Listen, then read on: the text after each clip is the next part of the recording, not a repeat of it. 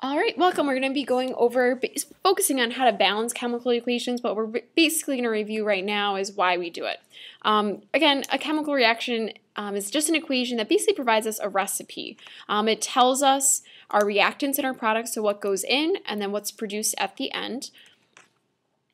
Substances being reacted are called our reactants. The ones that are being formed we refer to as the products. Reactants are always on the left, products are always on the right.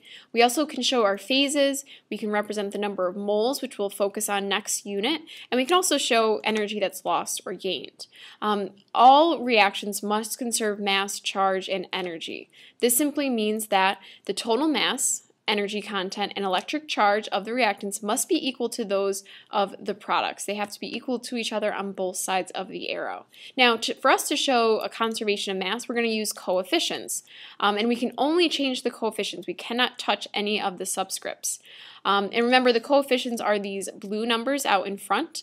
The 2's, the subscripts, we cannot touch at any point while we are balancing. This is a strategy. Some students refer to it as the minnow strategy. Some refer to it as the chemistry strategy. In a Tarzan voice, whichever works for you is fine. This kind of gives you an order or kind of like a template to follow when we're going to be balancing these. You start off with metals. You then balance out any polyatomic ions. If anything's left to be balanced, you work with the nonmetals before moving on to oxygen and hydrogen. So we're going to go through a couple of these examples. The big thing is that I'm going to show you the strategy where we're going to be tallying and writing stuff below it. It's just a way for many students to organize their information. So the first step is I'm going to list each of the elements. So I have C, H, and O. I'm going to keep the same order on the right. Okay, I'm going to make sure that I have nothing in parentheses, so I don't need to worry about counting at this one. I'll point some things out in a further example. I have 1 carbon on the left. I have 4 on hydrogen on the left, and I have 2 oxygen. And then on the right, I have 1 carbon, I have 2 oxygen, oh, I'm sorry, I'm going to go back to that one. I have 2 here, okay, and I have 1 here. I'm going to add them together. We never want to write them separately because that will definitely throw you off. So I have 3 total oxygen, and then I just have 2 hydrogen. Okay, so let's go ahead and balance them. My carbons are already at the moment balanced, so I can leave those alone. So then we're going to work with our oxygen. Now, normally that's the next thing on our list, but since it's in 2 spots, I'm going to hold off and see by balancing the hydrogens if that will balance out my oxygens. So if I already have 4 on the left, I want to think about what can I put in front of this H2 that will make me have a total of 4. Well, 2 times 2 can give me a total of 4. So that correctly balances that part. I now, though, have to update anything else that's attached to that compound. So this now means I have 2 oxygen. So 2 plus 2 now shows that I have 4 oxygen. So carbons, hydrogens, all set. I just need to finish off on the left with oxygens. So I'm going to place a 2 out in front because 2 times 2 is going to get me 4. So now carbons, hydrogens, oxygens are all set. You can go ahead and place 1s in front of the methane, CH4, and the carbon dioxide, CO2. All right, for this next one again, go ahead, write down Al, Br, K, and then write down the same order on the other side, Al, Br, and K for potassium. Go ahead and count them. We only have 1 Al. We have 3 bromine and 1 potassium. On the other side, we just have 1 of each. So this one's pretty straightforward because the aluminums right now are balanced, potassiums are balanced, so I can move on to my bromine nonmetal. This one, again, what times 1 will get me up to the 3 that I need to balance out the other side. That would be a 3.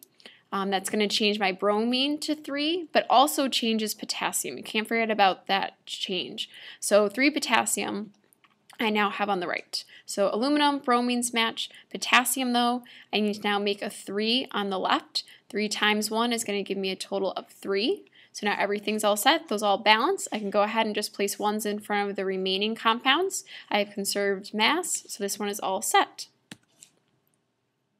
All right, this one, if you can just make sure before we start this that you change this formula. You needed to add a 2 in after Fe and then make sure the CO3 is in parentheses with a 3 after it. Now this one's going to be different because we have a polyatomic ion. Because CO3 is written exactly the same on both sides, I'm going to keep it and count it as 1 instead of breaking up carbon and oxygen, which makes this much tougher.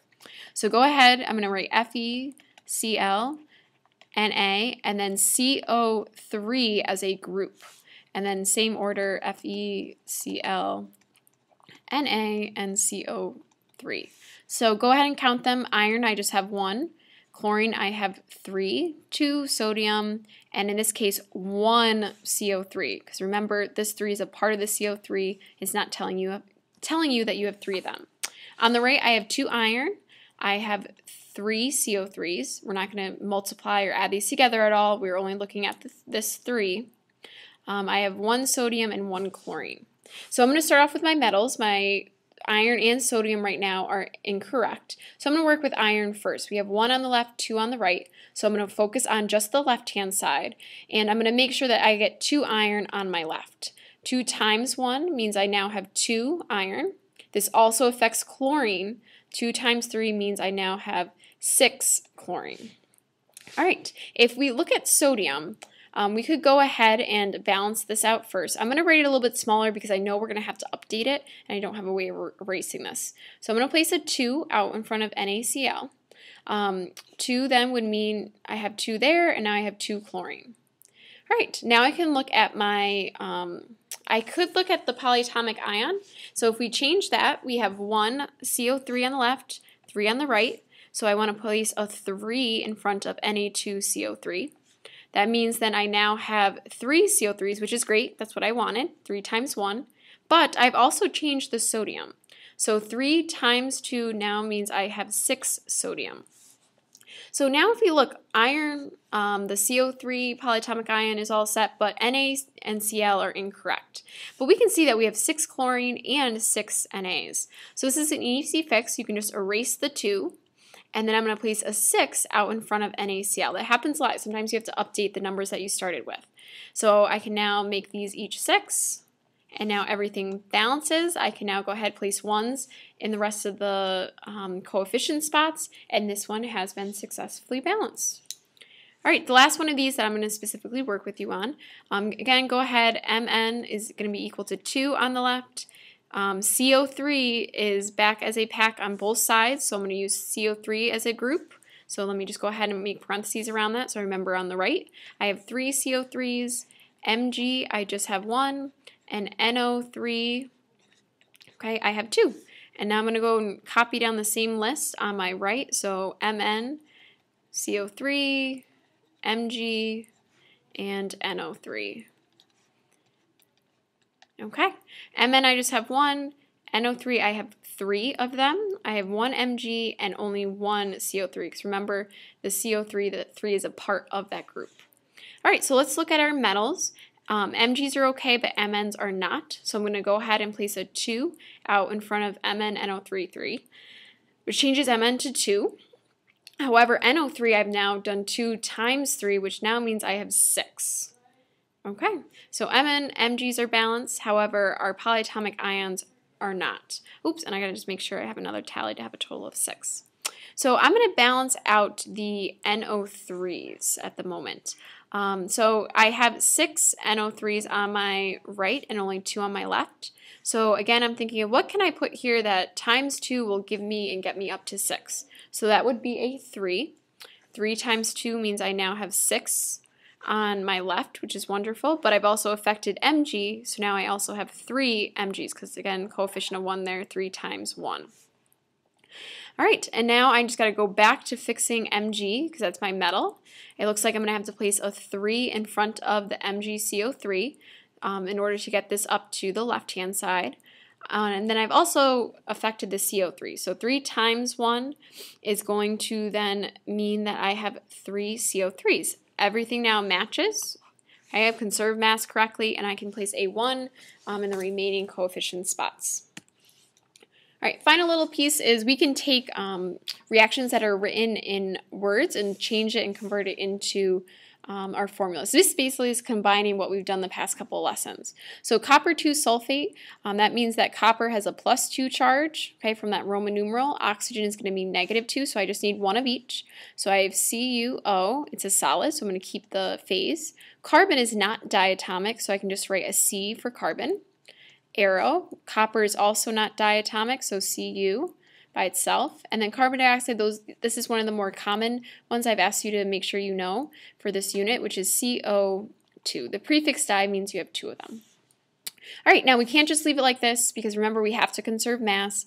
The problem is oxygen. We have 2 oxygen on the right and only 1 on the left. So that means I need to write a 2 in front of the copper oxide, which then means that my coppers are off. Okay, so that means I need to end this with a 2 in front of the solid copper, and then I can place 1 in the remaining spots. So now this is balanced, it's conserved mass, and I've showed all the reactants and products correctly. All right, go ahead at the bottom. Magnesium is a solid, it's not diatomic, so I can just leave it like that. We have hydrogen and sulfate, SO4. Sulfate on table E is -2, hydrogen is +1. So I need 2 hydrogen in order to balance out the SO4, which is an aqueous solution. Now this one, hydrogen, just be careful. Hydrogen is a diatomic element, so it must be H2.